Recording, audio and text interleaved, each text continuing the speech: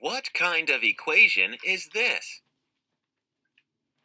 It is an addition equation.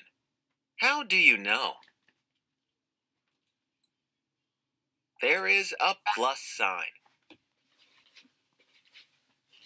3, 4, 5. 3 plus 2 equals 5. Daniel solved the equation by counting on from 3. Why did he count on from 3?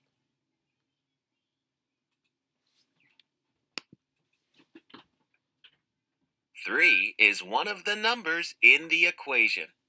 Is this the only way to solve the equation?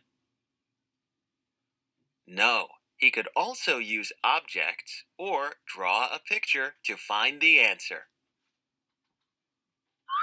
What kind of equation is this?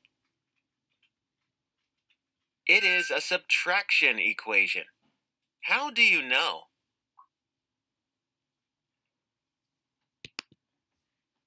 There is a minus sign.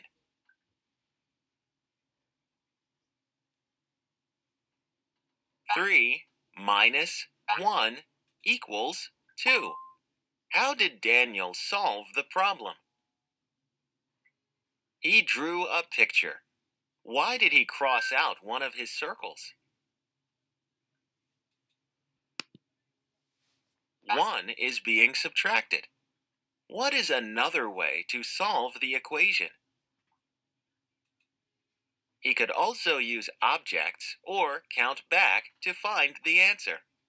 Now you know different ways to solve addition and subtraction problems.